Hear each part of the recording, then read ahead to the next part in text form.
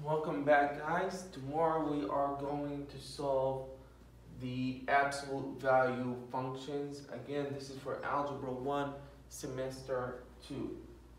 So let's start with the questions.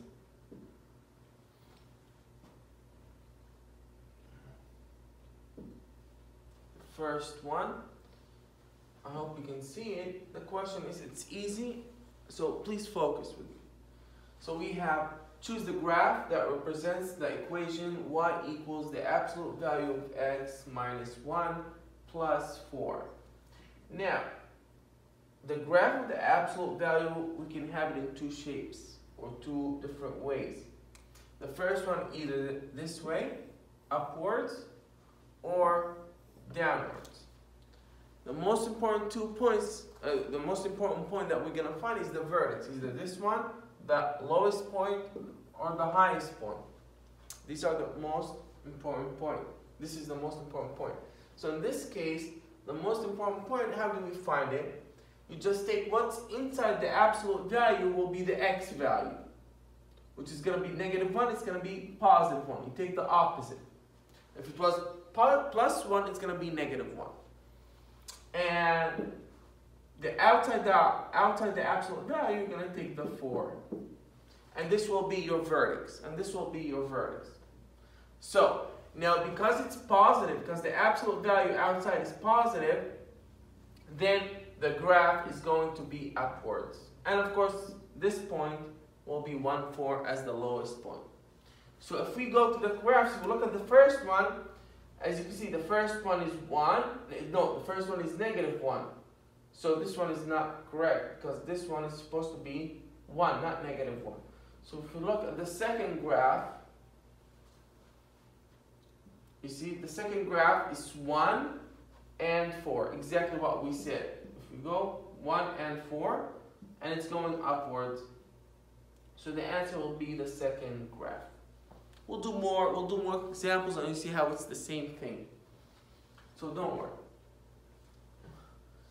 Let's go to the second question. Again, choose the graph that represents the equation y equals negative the absolute value of x plus 4 plus 1. Again, because now in this case we have negative outside the absolute value, so the graph is going to be downwards, like this one. I'm sorry, like this one. Okay. Now we need to find the vertex. The vertex, as we said, it's going to be the opposite of what's inside the number 4, because it's positive, which is the -4. And outside the y value, it's going to be 1, it stays the same thing. So it's -4 and 1 and going downwards. So if we look at this one, the x is -4, the y is 1, and it's going downwards. So this could be an answer. Let's look at the rest of the graphs.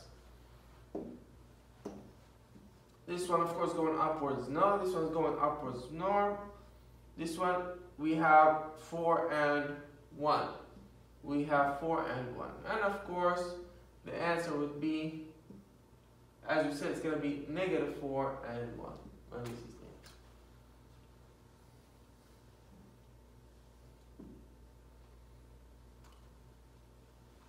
This question, which equation describes the graph? So, first, it's going upward, so it has to be positive. That's 1. 2, the vertex is what? As you can see, the vertex is,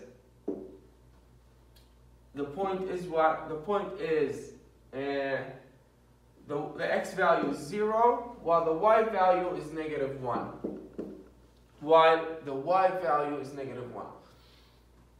So the x value is 0, so it's supposed to be y equals the absolute value of x, because we can't add in a number because it's 0, minus y, the y value. And it's going upwards, so it stays positive. So it's the absolute value of x minus 1. Now, there could be a number here, that's why we check. We check the answer. How do we check the answer? By using this one. How much is the value of 1? Let's plug in 1. 1 minus 1 is how much? If you plug in 1, 1 minus 1 is how much? Is 0. So in this case, 1 minus 1 is 0. If we plug in the x, but here the x value is 1. So you need to multiply times the number, which is in this case 2. So if we look at the answers, let's look at the answers. Of course, remember, we need to subtract 1. So as you can see, the first one is the same thing. X, the absolute value of x minus 1, we'll multiply times 2, because if we plug in 1, it has to be 1. So if we plug in 1, 1 times 2 is 2, minus 1 is 1. That's the answer. Question 4. Choose the graph that represents the equation 2 times the absolute value of x minus 2. Again, guys, the same thing. We need to find, of course, it's going upwards. Why? Because the 2 is positive, the absolute value is positive, and the vertex will be what's inside. The x value is going to be positive 2, the opposite, and what's outside, we have nothing. There's no numbers added or subtracted, so it's going to be 0. So that is the vertex, 2, 0, and it's multiplied times 2. So first we need to check the vertex for 2, 0. That is it. So let's check him. So this one is negative 2, 0, so that's not a good answer. This one is 2, 0, and it's going upwards, which is perfect. This one is negative 2, and this one is also 2, 0, it's going upwards. Now, as you can see, it's multiplied times a number that is bigger than 1. So the difference between the second one and the fourth one is that the fourth one is wider, but it's supposed to be narrower. So the answer would be the second one. Why it's supposed to be narrower? Because it's multiplied times a number that's bigger than 1. That is it. Okay? And that's the answer. Question 5. Which ordered pair is the vertex? We'll learn that. What's inside is the opposite, so it's going to be positive 4, the x value, and positive 3. Positive 4 and positive 3. 6. Choose the graph that represents the equation y equals negative the absolute value of x minus 1. Again, guys, it's the same thing. As you can see, negative, so the graph is going to go downwards because the absolute value is negative. While inside the absolute value, there's no number, so it's going to be 0. The x is not added to anything. And outside, the y value is going to be negative 1. That's the vertex, that's the highest number. So it's supposed to be 0, negative 1. The first one, as you can see, it's 0, 1, but it needs to be 0, negative 1. So if we cancel it, 0, negative 1, 0, negative 1. Of course, it's supposed to be downwards, so this is the answer. This is 0, negative 1, and it's going downwards. Question 7. Choose the graph that represents the equation negative the absolute value of x minus 3 plus 2. So the same thing, guys. Let me zoom in. What's the opposite of negative 3? Positive 3. Okay? And the 2 stays the same. So it's 3, 2, and the graph is supposed to be downwards because it's negative. And this one will be 3, 2. So the first one is going upwards, so it's a wrong answer. So it needs to go downwards, and it's supposed to be 3, 2. In this case, it's negative, so that's the wrong answer. This one is also negative, as you can see. So that's not, so the last one is the answer. 3, 2. Question 8.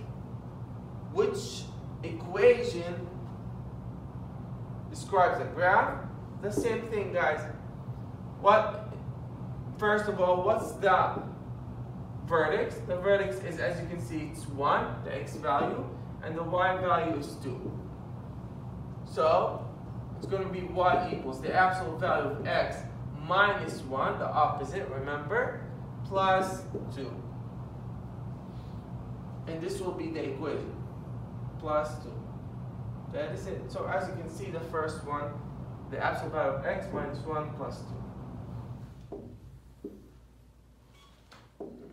Is there anything? No, that's the only one. So this is the answer.